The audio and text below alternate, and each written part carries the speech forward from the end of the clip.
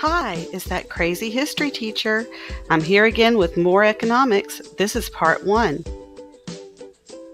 Do you remember the 3 questions that every country must answer when it's developing an economic plan?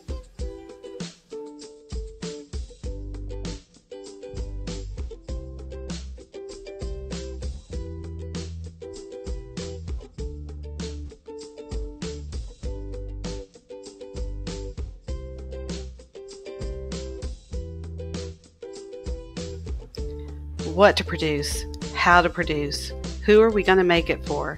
These are the questions a country answers to figure out what type economic system it has or will have. A traditional economy is based on the customs of the past. You do what your family did.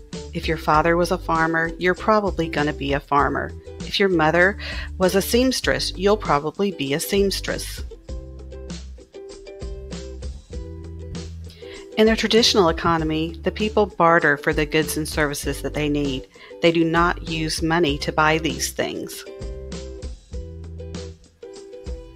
Traditional economies are very rare. They only occur in small villages or remote locations where the people are not in contact with modern people very often.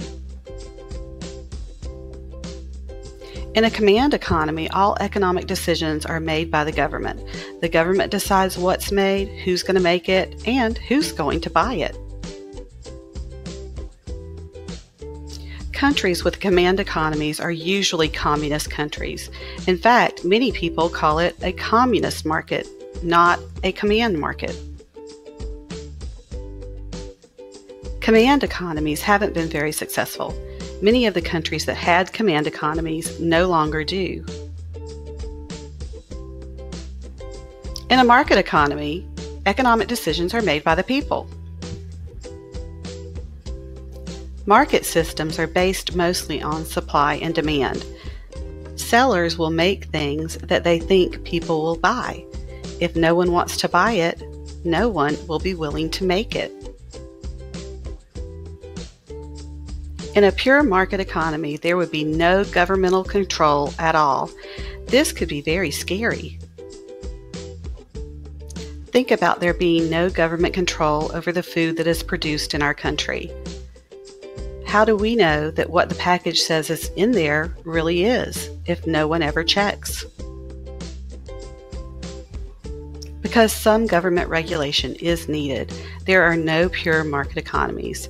This means you don't have to worry about things like your salad being made from these scary vines. There are no pure command or pure market economies. All countries land somewhere between the two.